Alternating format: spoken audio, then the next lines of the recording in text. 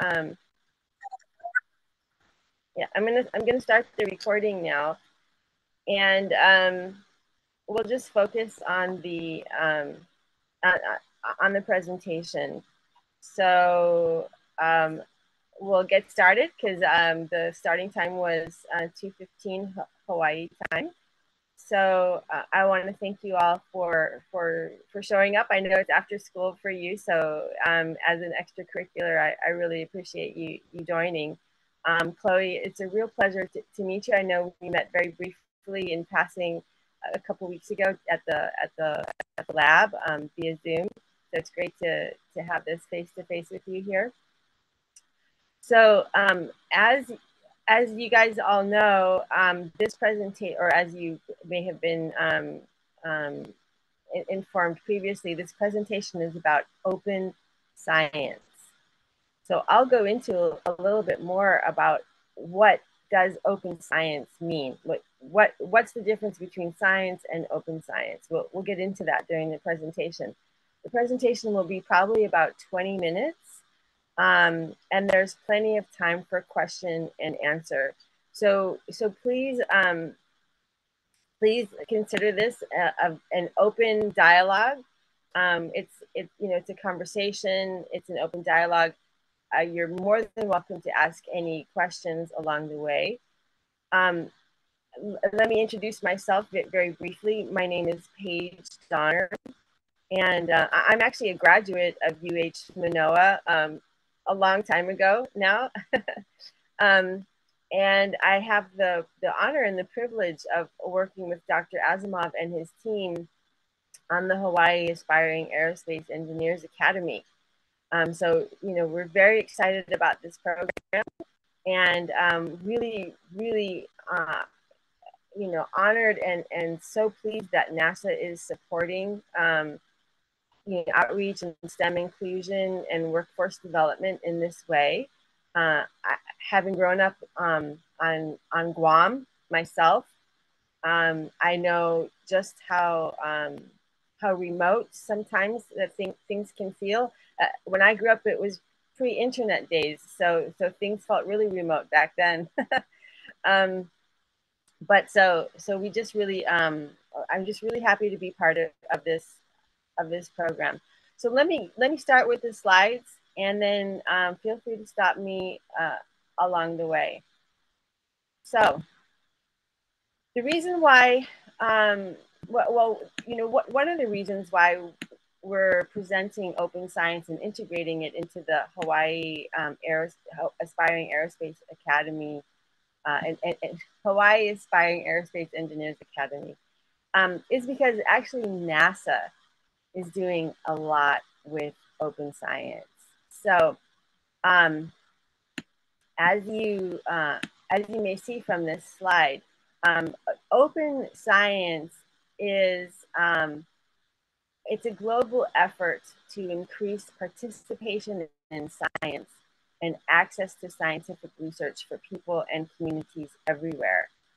So one of the things that people have recognized, a global community has recognized, is that science can sometimes be closed, right? People do their research in their different disciplines, whether it's in the biosciences or engineering or aerospace, medicine. A lot of times scientific research will happen within disciplines and also within regions or within groups or academic institutions. And sometimes what they say, what they call happens is a silo, right? So information stays within a certain group rather than it having it being shared. And when information is not shared, it can become it can become static, right? It's like if you know something and your friend or your classmate really needs to know it, but somehow you're not sharing that information isn't going to do your classmate any good because they don't have access to it. So it's really as simple as that. Now, one of the great things about, so NASA TOPS stands for Transform to Open Science, and I dropped a link in the chat. So if you take a look in the chat, the top chat is a link to the NASA Transform to Open Science website. Just a couple more words about me, and then I'll jump right in. So I'm the owner of IoT Logistics LLC, and through my company, I'm subcontracting to HAAEA and UH Manoa, so as a subcontractor to NASA. And you can find me at my name, Paige Donner, and also at Open Sci for All. So again, very pleased to be a part of this HAAEA team, and really happy to be working with you all. Okay, so let's jump right into NASA NASA tops. So I'll go through all of this slide by slide, but just to set the stage for you all. In 2022, late 2022, the White House, the United States White House, declared 2023 to be the year of open science. So we're just finishing up 2023 now, as we all know.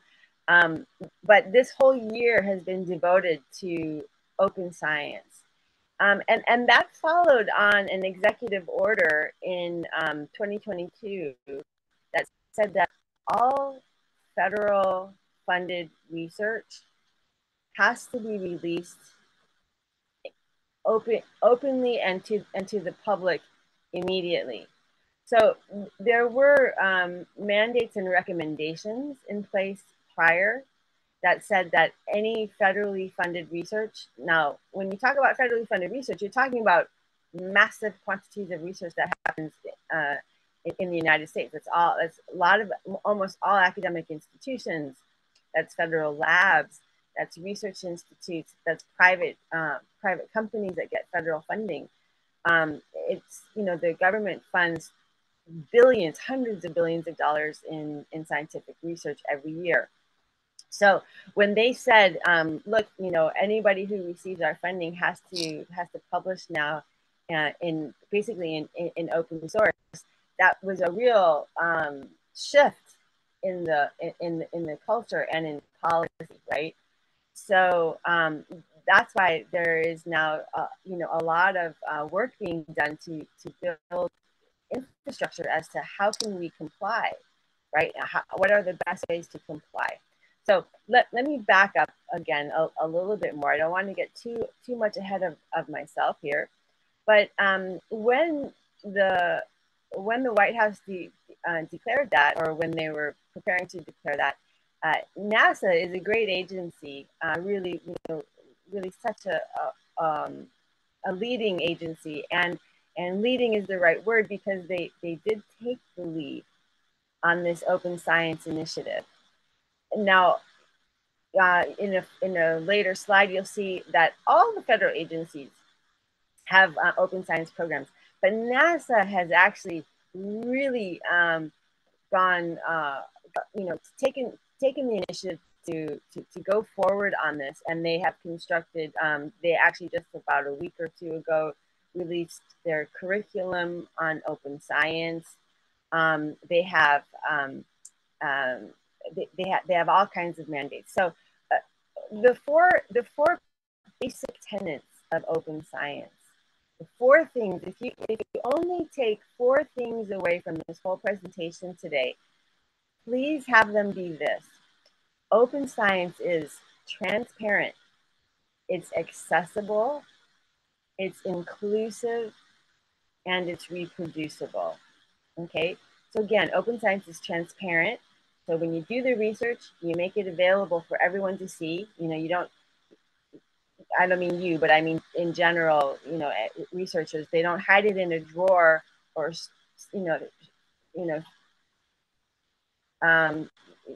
put it in some kind of computer file that nobody can find, right? It's transparent. That means it's open. People can access it.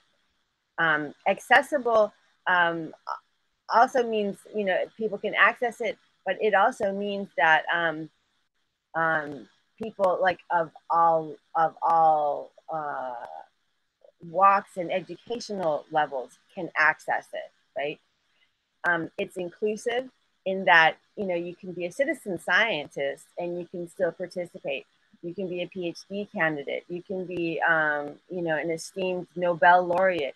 Everybody is welcome to actually look at the research and participate in it. And then reproducible. So reproducible might be a term that you're not yet familiar with. That maybe you are, since you're on a STEM track. But reproducible means that if you, for example, when you have hydrogen and you have oxygen, right? You have H2O, right? If you put hydrogen and oxygen together, you're going to make water. Now, if the next person puts hydrogen and oxygen together and they don't make water, that means that your experiment was not reproducible. Okay. Now, we do know that putting hydrogen and oxygen together, H2O, is going to make, is going to make water. But sometimes, a few years back, actually at Stanford, they released quite a number of reports at Stanford University in California saying that there was a reproducibility crisis. And what that meant was that, or what they meant by that was that scientific teams were going sort of so fast and doing research in such a way that they would come to certain results, but then if another team tried to reproduce that, tried to do the same kind of results, get the same results under the same circumstances, they were not getting the same results. They were getting different results, and they were getting different results in a very high percentage, something like 70%. So that's why it started to be this, what they started to call a reproducibility crisis. So that's why open science is also trying to be a solution for this. So I know I'm spending quite a bit of time on this slide, but I'm just trying to kind of put things into a framework. So let's just go quickly through this. Open, transparent science is scientific process and results to be visible, accessible, and understandable. Open, accessible science, that means the data, the tools, software, the documentation and publications to be accessible to all. So FAIR, F-A-I-R, is a term that UNESCO uses a lot, and a lot of the people in the open science ecosystem use this term. And that means findable, accessible, interoperable, and reusable. Okay. Now, open and inclusive science, it means the process and participants to welcome participation by and collaboration with diverse people and organizations. And open reproducible science is scientific process and results should be open such that they are reproducible members of the community. Okay, so let's go to the next slide.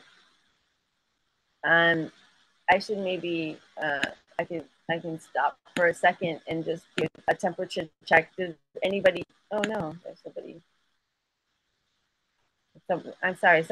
I'm sorry, there was somebody in the waiting room. I apologize if you were in the waiting room for a little while. I was on the slide and I wasn't on the Zoom screen. So so welcome. I want to stop there for a second before I go more into the top transformed to open science. Does anybody have any questions so far?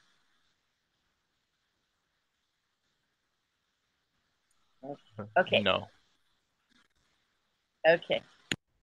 All right. So now we're on our top slide. So we've gone over the basic tenets, right? Accessible, transparent, inclusive, reproducible. Again, those are the four. If you take anything away from this presentation today, remember those four basic tenets of open science. Okay. Now, the NASA TOPS Transformed to Open Science, this is a division that was stood up. It was kind of started to be organized in mid to late 2021. And then it really took off starting in 2022. And in 2023, it really found its legs. Now, as I mentioned previously, NASA is championing open science. So the TOPS program, the Transform to Open Science, has been stood up actually with a $42 million worth of funding over a 5-year trajectory. So, you know, it's really, it's under the Earth it's in the Earth Sciences division, but it's really its own department with its own dedicated team, and they're doing all kinds of wonderful things. So again, for anybody who just dropped in, you'll find a link to the NASA TOPS website in the chat. It's the top chat dropped in our Zoom chat here. So their 5-year plan to accelerate open science practices. Here's their roadmap. So they want to enable 5 major scientific discoveries through open science principles. They want to broaden participation of historically excluded communities. That means they want to double the participation of these groups across NASA science. So again, see, that's a great thing for us at HAAEA. That means that what we're doing, working with you guys, is helping to prepare for what NASA wants in its workforce. So you see how these things are all working together, which is how it should be. So increase understanding and adoption of open science principles and techniques. Support 20,000 researchers to earn NASA's Open Science Badge, and accelerate major scientific discoveries. So, of course, NASA, of course, already accelerates major scientific discoveries. So now with open science, if they can do it even faster, more collaboratively, even better. You can use this QR code here if you want, but I think it actually may direct to the old website. They just issued about a month ago this new website, so you can try that QR code, or you can use the link in the chat. So all right, now here's a slide that I've actually borrowed from the program, the program scientist, the NASA TOPS program scientist, and her name is Dr. Shel Genteman. And if you, and I highly encourage that you do, if you start to, excuse me, attend any of their webinars, they have monthly webinars that are announced via their TOPS newsletter. You'll see her speaking, her and the rest of the team. It's a really great team. But this is her slide, so I will walk through it. But I do want to start with this top quote, and it's from a Yale research team. And it says, we need more we science rather than me science. So openly sharing data, software, and results.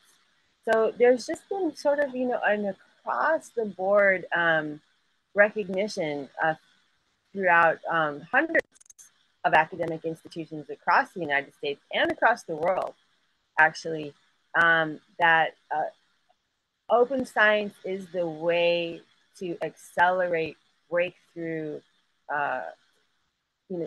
technologies and scientific research. And again, the COVID era sort of put a big emphasis on this, right? That by cooperating and coordinating, we can drive we can drive the acceleration for solution finding, basically, hopefully exponentially. So here's our favorite words again: accessible, reproducible, and inclusive. So it creates research that's cited more, has a bigger impact, increases transparency, and is more inclusive. So inclusive science, it means more collaborative projects, access to hidden knowledge, equitable systems, and increased participation. So here's our nice little diagram. So we have at the center open science, our favorite words: accessible, reproducible, inclusive. And then we have open data and software. So FAIR, as we talked about earlier, FAIR, findable, accessible, interoperable, and reusable. Open access to scientific publications and information. A lot of times scientific research is published and then it's put behind a paywall. So that means that a large part of the world actually has sort of an economic disadvantage in terms of being able to access, a lot of research.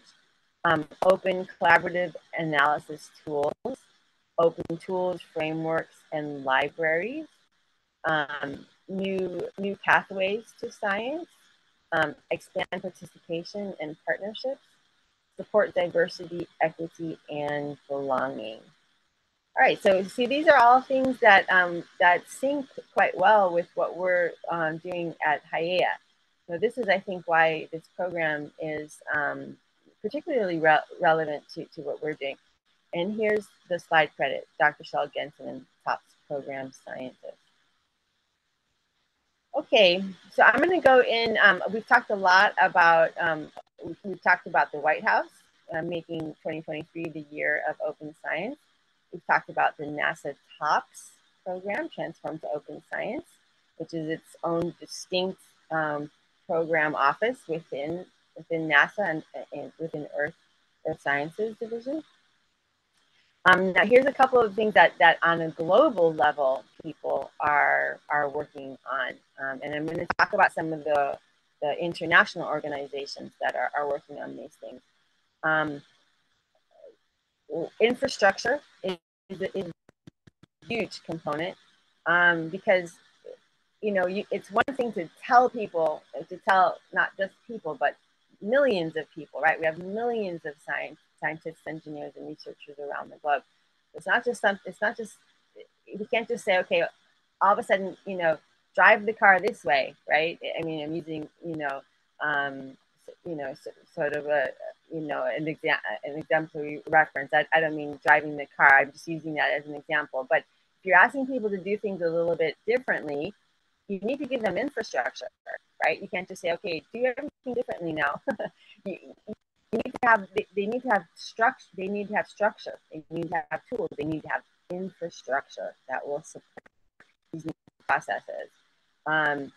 Also need funding. Policy is coming down the line from both on the U.S. Federal and state level, but also on a global level. We're going to talk a little bit about some of the UN agencies. We need outreach, right? We need things like what we're doing here today, but also on a micro level, as I would call this, but also on a larger level where we're bringing many groups together to understand, okay, what is this whole open science thing about? And then fundamentally too, we just, you'll hear a lot of this in the open science ecosystem. We need more people. We need more hands, more eyes, more brains. We need more people doing science. It's not just a rarefied place for only a certain amount of people, or a certain kind of people. Science, we're looking to make it more inclusive, because the more input the better, right? You can always sift through the information. More people with diverse experiences to participate so that we ask the best questions and find the best solutions. And NASA is really good about championing this. I really have to say. So if you want to, here's the website for the federal government website. And that's pretty easy. I didn't put that one in the chat. I can after the presentation, but it's open.science.gov. And again, 2023 is the year of open science. Here's some of the 8 federal agencies that are participating. As you can see, it's pretty much all the federal agencies: Environmental Protection Agency, U.S. Geological Society, General Services Agency, National Science Foundation, and NASA, I would say, are really 2 of the real champions of this. But also the USDA, that's the U.S. Department of Agriculture, NOAA, National Oceanic and Atmospheric Association, even the Department of State. So, and of course, the National Institute of Health and the Centers for Disease Control. So as you can see, if you go up to this site here, open.science.gov, you'll see actually a summary of what each of the agencies are doing, and they're actually doing quite a lot. Now, interestingly, too, the White House has something called the Office of Science Technology Policy. You'll often see it, the acronym when they refer to that office, it's usually WHOSTP. And earlier this year, back in May and June, they held a series of listening sessions that was actually open to the public and accessible online via Zoom. And all kinds of diverse stakeholders were able to offer their insights into the implementation process and goals of open science. So what it was a whole, like a series of 4 sessions, actually, each of them lasting about 2 hours. And each of the sessions had lots of early career researchers, academics, entrepreneurs, publishers, research and development people, so people from the startup ecosystem, and then of course government agencies um, who joined in and were given, I believe it was a 3-minute cap. You know, anybody who wanted to speak could speak for 3 minutes at a time, and people gave feedback as to what were the challenges that they are encountering. You know, because again, as we said in the previous slide, you have policy, you have policy saying, okay, we need to put these practices into place, but then you need the research, you need the infrastructure to support that research.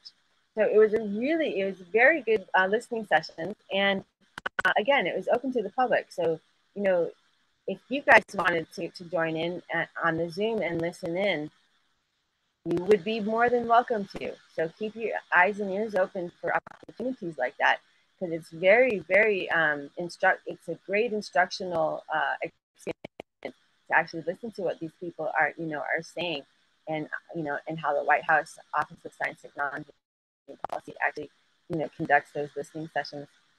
Okay, so now let's zoom out for a moment. So we've been at the TOPS level, right?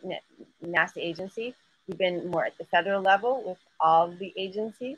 Now we're going to zoom out just a little bit more, and we're going to go to the UNESCO level. So UNESCO is, of course, the education and scientific arm of the United Nations.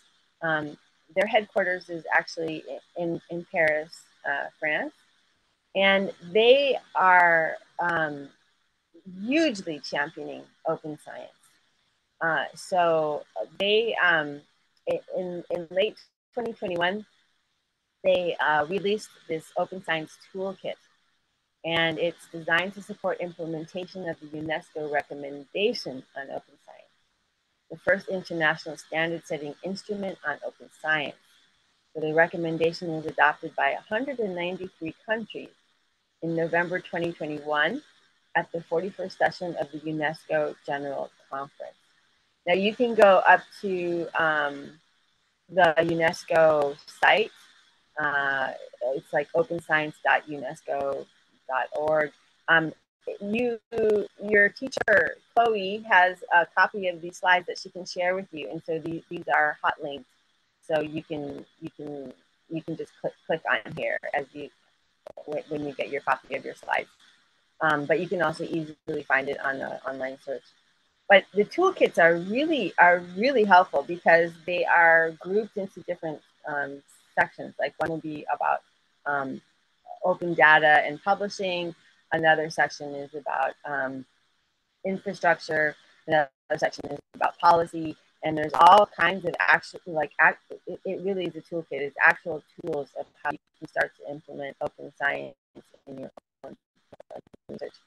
And the 193 countries, I have to say, the global South is really signing on to this in a big way, right? Because if you see science through the lens of maybe economics for a moment, then the best funded research institutions are the ones that are going to be able to make the fastest progress, right? So if the best funded research institutions are in the global north, let's just say, generally speaking, then that means that the global south can be sort of left behind sometimes, right? So open science is trying to actually be a solution to be an answer to some of that, so that the information sharing is more across. It crosses it crosses boundaries, right? So it makes this kind of one people across the whole planet that share in information and scientific breakthroughs. So staying a little bit on a global scale, the U.S. and European Union cooperate quite a bit on open science. The European Commission in report in 2016 stated, we want to be as open as possible and as closed as necessary. Of course, one of the things is that sometimes scientific research is on the cutting edge of national security and also intellectual property, right? So those are some of the things that people that we're all navigating now in this space of in this ecosystem of open science. How do we be as open as possible, but as closed as necessary if it comes to national security or intellectual property rights? Again, another example of NASA cooperating on a global scale. Last summer in July in Geneva, Switzerland at CERN, which is the European Research Center for European Nuclear Research Center. They had a symposium called Accelerating the Adoption of Open Science. It was like 4 days. You could attend online. So if you guys are interested in any of this stuff, keep your eyes and ears open, because you could register online and attend for free. So if you're ever interested, when you're interested in this kind of stuff, don't hesitate to just jump in and start to participate, virtually in any of this stuff, any of these events. You don't have to have a PhD, is what I'm trying to say, right? You can be an interested person and participate. The interesting thing too, I want to say about CERN is that CERN has a really huge place in history in terms of open science and open data. On April 30th, 1993, it was CERN that released the World Wide Web to the public. So one of their researchers, whose name is Tim Berners-Lee, proposed this to allow scientists and researchers all over the globe to share information quickly and accurately. So when we're talking about the World Wide Web, right, we're talking about the protocol HTTP, right? Pretty much every web address that we go to these days, it always starts with HTTP or HTTPS. That's the World Wide Web protocol. Now, prior to 1993, it was still sort of a closed protocol. It wasn't something that had been openly released. The real back history is that it was something that started out of DARPA, the Defense Accelerated Research Projects Agency in the United States. DARPA does amazing things, and so they're credited with actually having kind of really had the genesis of the internet. But by 1993, it was researchers at CERN who had this, were sort of the keepers of the protocol.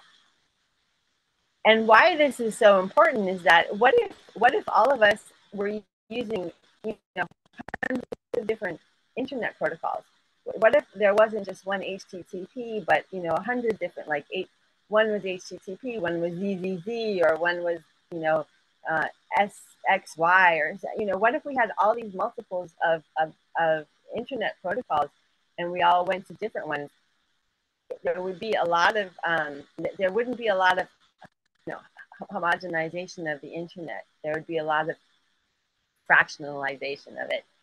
And just to put that into perspective, 5 billion plus people, so more than of the world's population rely on the internet for research, commerce, entertainment, and communications.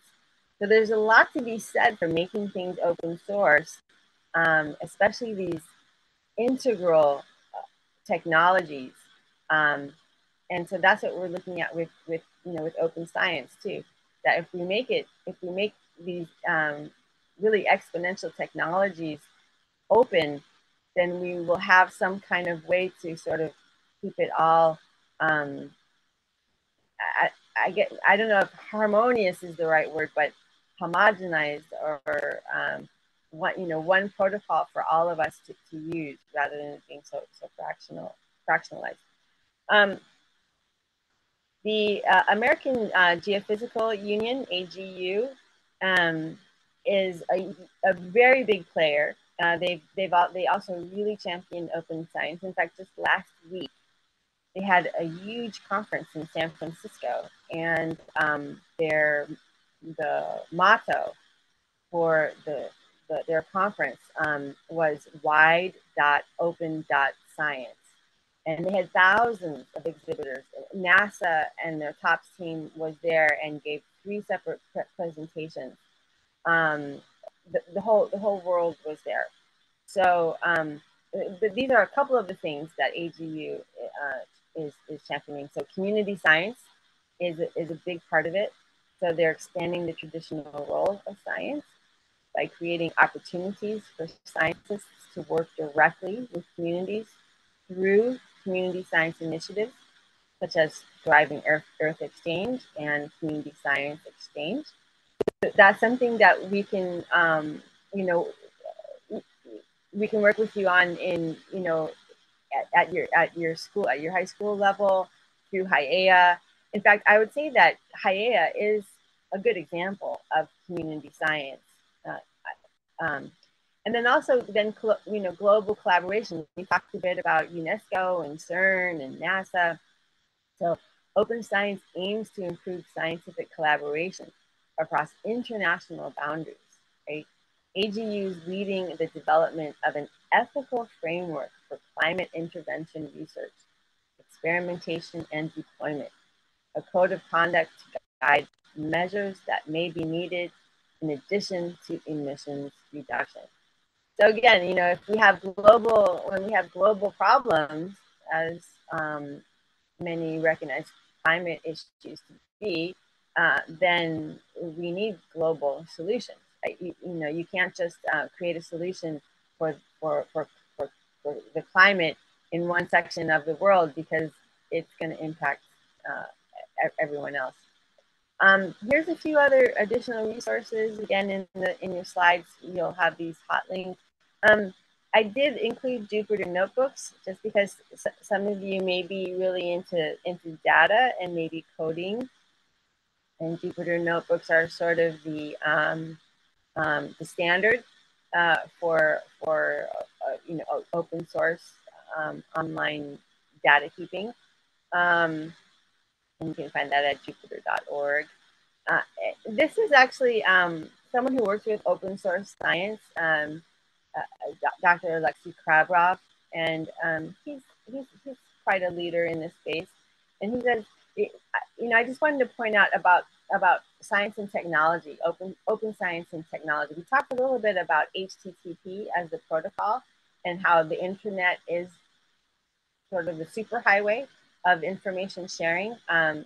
Not just for commerce and YouTube and music, but also for scientific research, right? So there is this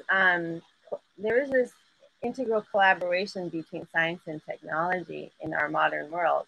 So I like this quote: "We aspire to convene these 2 great community efforts of the modern era by bringing together scientists and technology developers to drive a new open era of progress."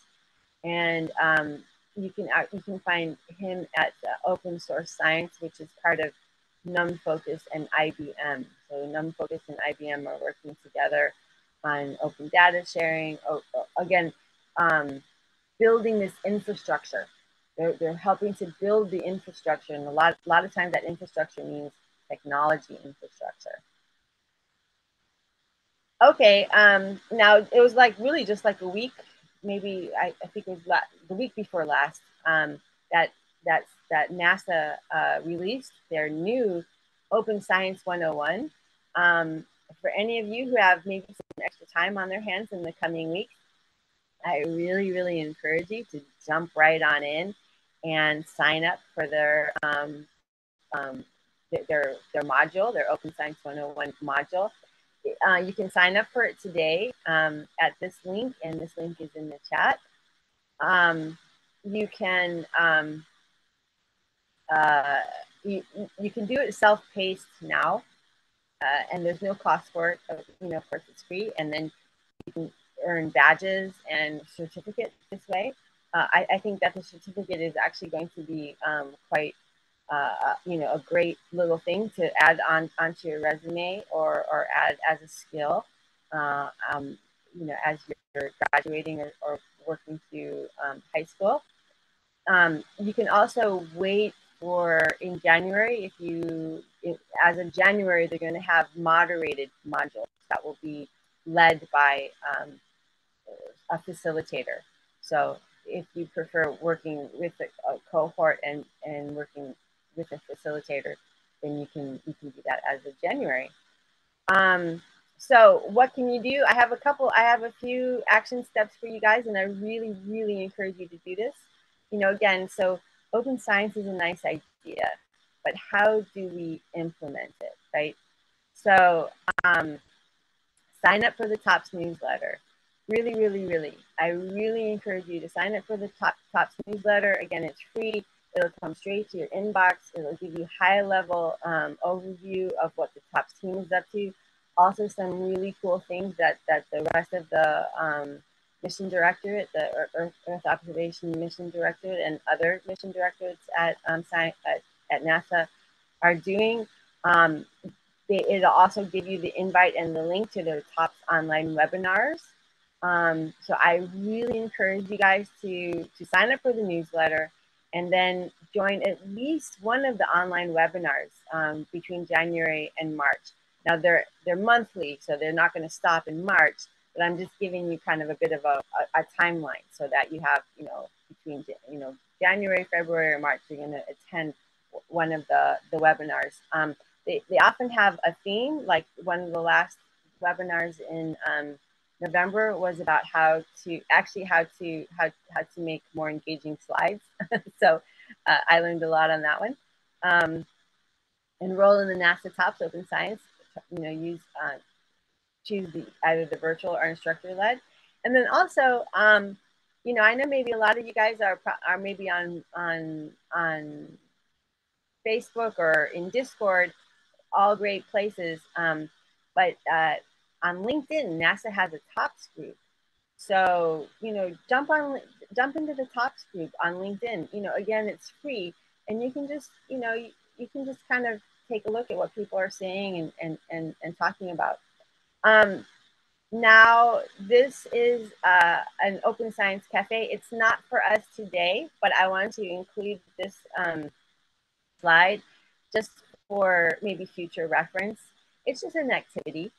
It's kind of actually a really fun activity that you can do with, some of your classmates.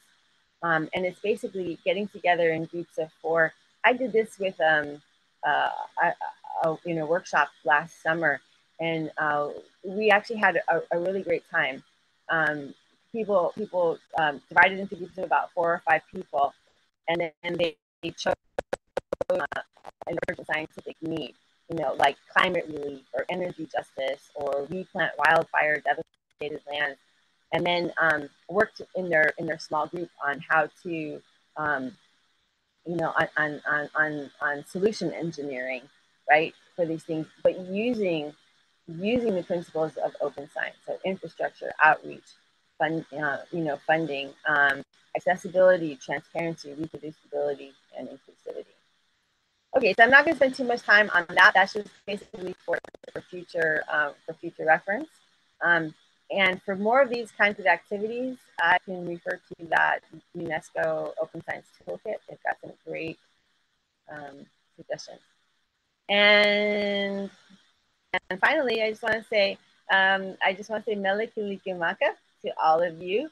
I know that this is kind of, we have a snowy tree, but saying mele kalikimaka, which is a little bit of two worlds colliding. And I chose this because I wanted to say that, we can come from different backgrounds and different lived experiences, and we can still find a common, we can find a common ground, um, where we can share information.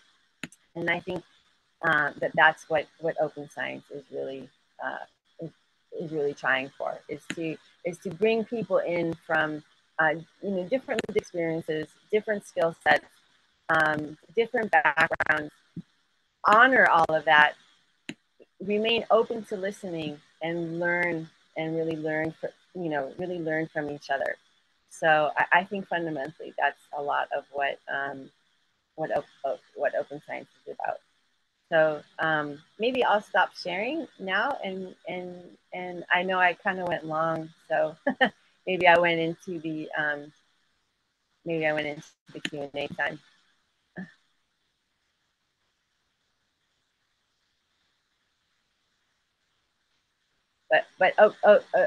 Open for questions now, in case if anybody has any questions, like, even if it's just like, hey, how do I sign up for listening sessions, or where can I get the NASA Tops newsletter, and any of that. No question is a bad question.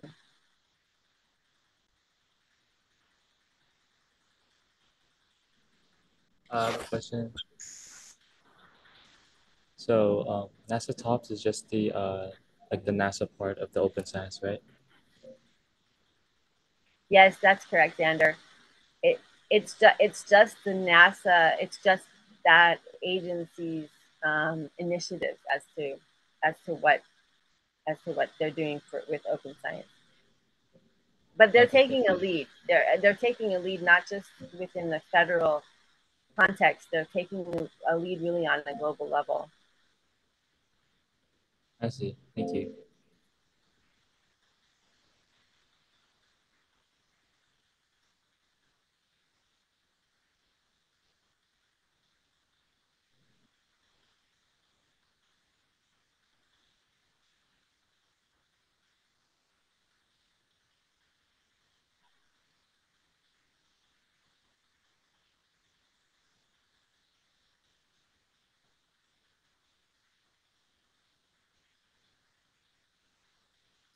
Does does anybody have any interest in learning, in learning more about how to implement this, open science practices in your own research? Mm.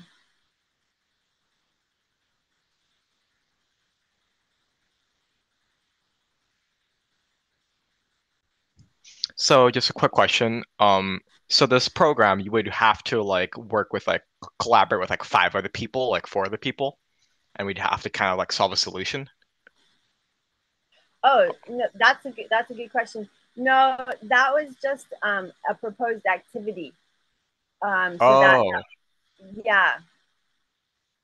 So okay. that final slide is just a proposed activity in order to sort of get a feeling of what it might be. But no, there's no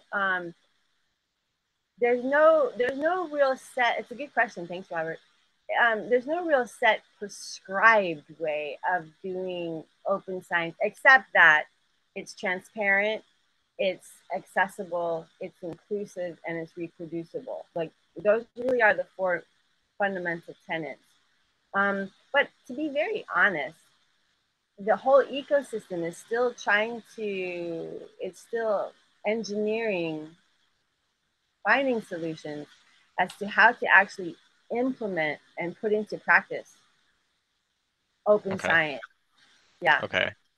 So basically, if once we do complete our projects, this is a kind of like place where we would share our information and kind of just branch out and see what other people have thought about it, or just kind of share our ideas.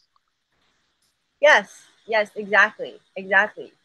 Yeah. That's Okay. really the whole spirit of it. That's right. Is to is so that people don't is so that we foster more of a culture of, okay, you've made a great breakthrough, now share it with your peers. um, Science has long been very collaborative, um, but there have been sort of structures in place that can sometimes create a lag.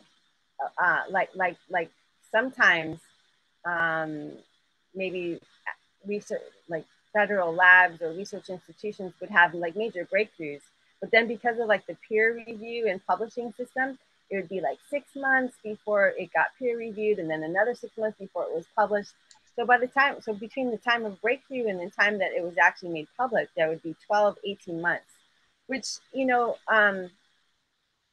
may not sound that long, but I think the era of I think the COVID era put a lot of emphasis on this, of where, it's like, we don't have time. we don't have Yeah. time. Yeah. So that's why with open science, what we're trying to engineer for, what we're trying to build the infrastructure for, is so that if you have a major breakthrough, you can publish it and share it right away, and still protect your intellectual property, right? Okay. That's what Okay. we're, Yeah. yeah. All right. All right. Got it. Thank you. Yeah.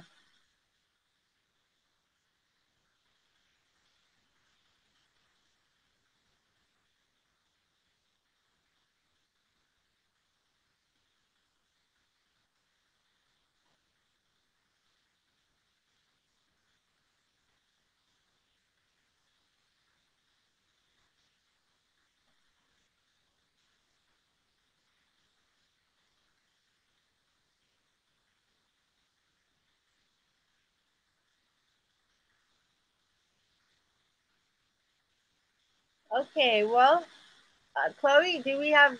I don't know. What should we do? If we have any other questions, I would love to see a show of hands. I don't know if you guys are comfortable putting on your cameras, but I'd love to see a show of hands as to how many of you are going to sign up for the TOPS newsletter.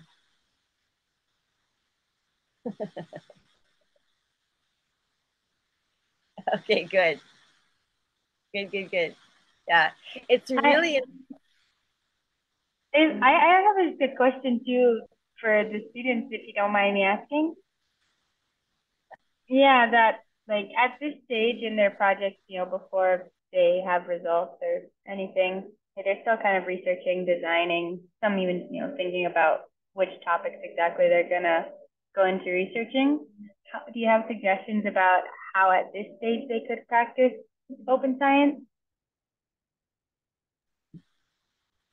Yeah, that's a really good question. Well, what I would say is actually first get a sense of what. Honestly, the first thing I would do is jump into the NASA one Open Science 101 and just get a feel of what it is, and also jump onto the UNESCO and just take UNESCO toolkit and just kind of look around the toolkits and see. Because, for example, if you're looking to do a research project, even if you just kind of maybe even just take 20 or 30 minutes to read through some of the open data principles, then you might be able to then, as a research teams that you're forming right now, you might be able to start putting into place, how are you gonna, what are you gonna do with your data, right? Are you gonna keep it on a hard drive on your own computer? Are you gonna keep it in a Dropbox file that's going to be shared in open access? Those are maybe very simple questions, but thinking about that prior to actually undertaking your research, is going to is going to put in place a structure that's going to then sort of set the tone for how you're going to be able to progress.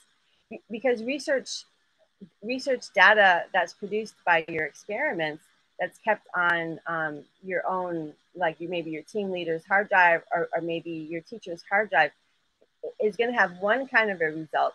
but if you set it up maybe in a open, Google Cloud file, Google Drive open access, um, folder, or a Dropbox folder, that's going to architect for something else. So even very simple things like that, that's already practicing open science. So you could, I guess kind of what I'm saying is you could start small by just kind of thinking about it as you go along. Like how could we make this more open? Maybe even at each step, how could we make this more open? That's how I would suggest starting.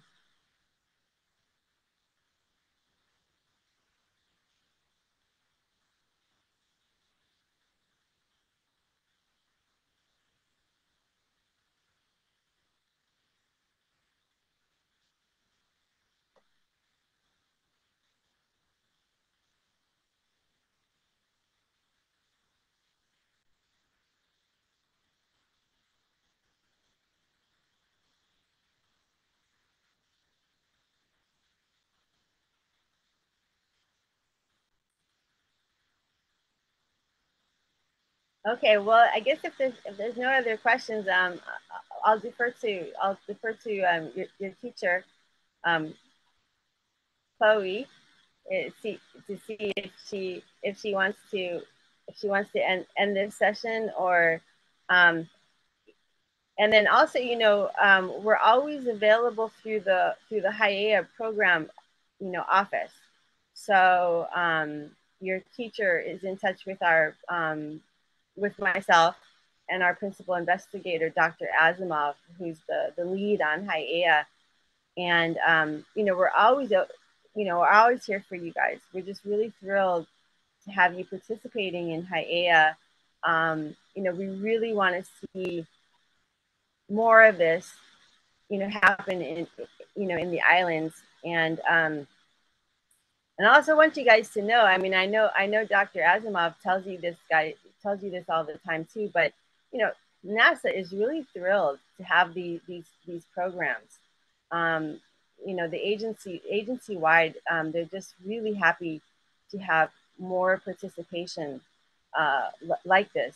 So it's just never be shy. Don't be shy about participating and speaking up and making your presence known, because you are you are so welcome in this whole process. And open science is also very much about that.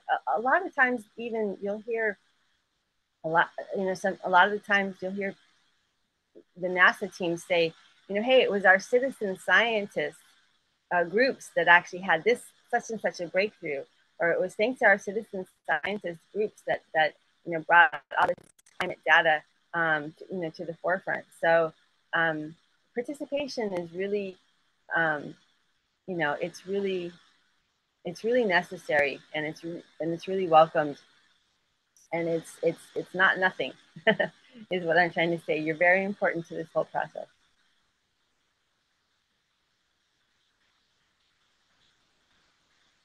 I think, yeah, if there's no other questions, then we can wrap it up. And I've already shared the slides with the students, so they have access to that.